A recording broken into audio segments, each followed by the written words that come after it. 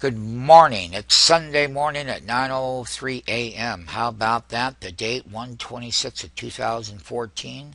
How about the fact that trading tomorrow on Monday on 11/27 is going to be another week of trading, but it's going to be the last week of a calendar month of the new year.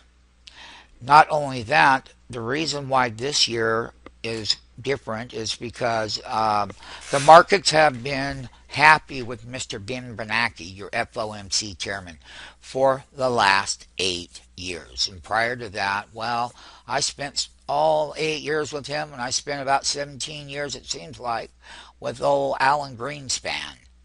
So I've gone through a couple of Fed governors. We have a chairwoman. She's going to be in there. It's going to be a big deal to the market, and everyone's already trying to price it in. But nonetheless, it's a whole new set of circumstances. When we narrow it down, we do narrow it down as she is very dovish, and she's not going to do anything to disrupt the equity markets. And that the language in there about the tapering in there, she's going to be delivering her first report on interest rates. And that's going to happen this coming Tuesday, which is going to be the 28th. So markets are already nervous because I will show you why. Once again, the Dow was down 318 points. NASDAQ 100 ended up closing down 72.27. The NASDAQ composite at 4128 was on a closing level minus 90 points. So the S&P 500, the closing out number is minus 38.17 at 1790.29. Now, let us not forget that that was one of the biggest weekly sells that we've had, and you would have to go back to 2012 when we had something similar that has happened. Now, back in 2007, January started straight down. Then in 2010, right here, and this is a monthly level, it was a negative month, nonetheless. So this January, there's an old myth is, and here's 2011, it didn't sell down right away, but it did sell down 5 months, and this is in calendar 2011. Now, having said that, this bull run, as of last year, it's a breakout from what? From the 2009 lows. It's a multi-year breakout that happened in common bull markets because that's what they do. So one of the things that we can say is it's always hard to justify where this bull is. It's because of a lot of things. And that this recovery has been slower than any other recovery in U.S. history. It is the truth. And you got a lot of negatives. But the market has managed to get out of those negatives for the last number of years, starting right here. It all started right here, 2009. Look at that monthly breakout. Look at that fade back. Look at that several months in a row to the top in 2011. We called that short. It's on stockmarketfunding.com. Just simply go back, type in Dow Jones. You'll find it there.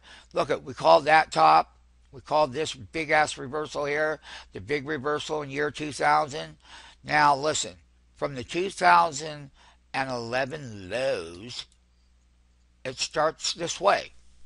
And at the end of 2011, like any period, November, December, January, February, all the way through the March quarter and up until May, is historically speaking the most bullish time of the markets. However, it doesn't always work that way like it used to because the world changed. So when we take a look at where 2012 was right over here, this is that monthly sell down that you see here is almost identical to the 2014 sell off here on a monthly level. So basically I draw the trend line right up there, and I am going to blow that part of the chart up, And you can see once again on this monthly level, you had 5 months here, you had a fade back to support, you had a rally, and this is what the government was doing. But every pullback in 2013 was met with buying that dip mentality. Now you're in the quarterly earnings profits. The market is not going to look past stocks that don't deliver those quarterly numbers. They're not. If they're an inline number or guide below, they are going down hard. And for the stocks that are reported, Best Buy, Bed Bath and Beyond, there was a lot of stocks that were in there. IBM got killed. So the quarterly profits are based on multi-year expansions. This is the most important quarter because it's a 36 months. So you go 4, 8, 12. That's 3 years of 12 quarters.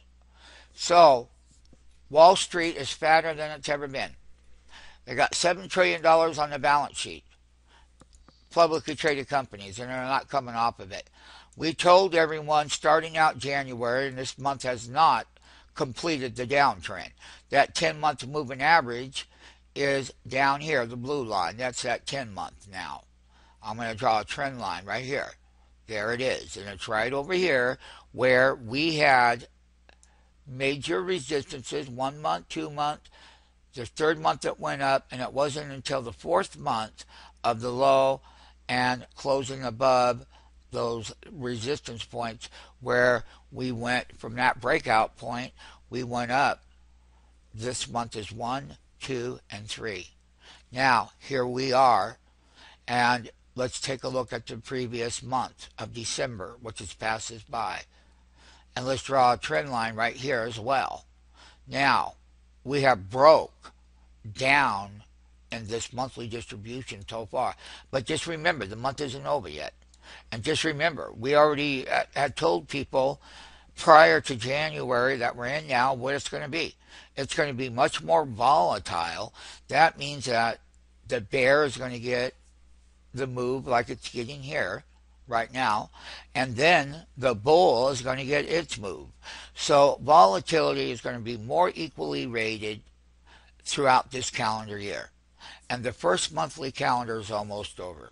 We got Apple reporting earnings. We haven't seen a big pullback in this S&P forever. And that the high was 1850 during this week, or during the week out of this monthly contract. It was really 1 week that got to the lows in a weekly format, but 1 day, just 1 day. And that day was a huge drop. We closed at 1790. That's a very, very psychological number right now. That is the benchmark. That is the psychological number, 1790. Now, having said that, that's what it looks like on a monthly level. Looking at it on a weekly level, it's very easy. We go back here to 2013, but we're really working with 2014 now. However, we're going to draw that resistance line. Whenever you have a weekly sell bar that is much greater in value in the previous weekly bars, here, these were very narrow range.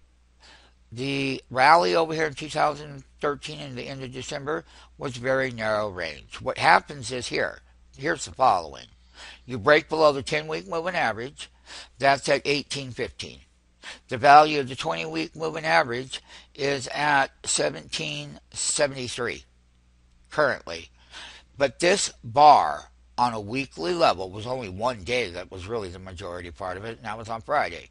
However, one thing you always want to be mindful of is when do these markets change their course. We're changing it right now. However, every pullback in 2013 was buying the dip, and that had worked. This is the major support line. And right now, we have fallen through this particular trend line, which equates to 10-week simple moving averages. So, once again, 2014 is going to have a lot of volatility. It's not going to be like it was in 2013. People got very complacent. The fear indicators on Friday, called the VIX, was 31% move. And that is something that the bull side of the community of bulls are not prepared for. But then again, the bears are prepared for it because it's been long overdue for them. So remember one thing: bull always is exuberance, and then the bears can be very pessimistic in an exuberant fashion as well. We are a referee. There's going to be lots of buying opportunities, lots of money on the sideline that's going to look for a home. That's why this particular year is a major catalyst from the 2000 yearly breakout, on a yearly breakout level. So the bull has a lot of support. Just look for much higher price volatility.